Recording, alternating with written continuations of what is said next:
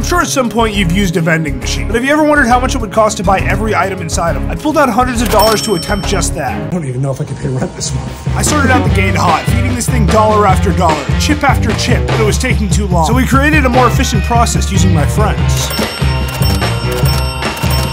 We were making great progress, and it was looking like we might answer this question after all. Strangers passing by regarded us as heroes as they grabbed free chips. That was until the unthinkable happened. I ran out of money. So I can try again.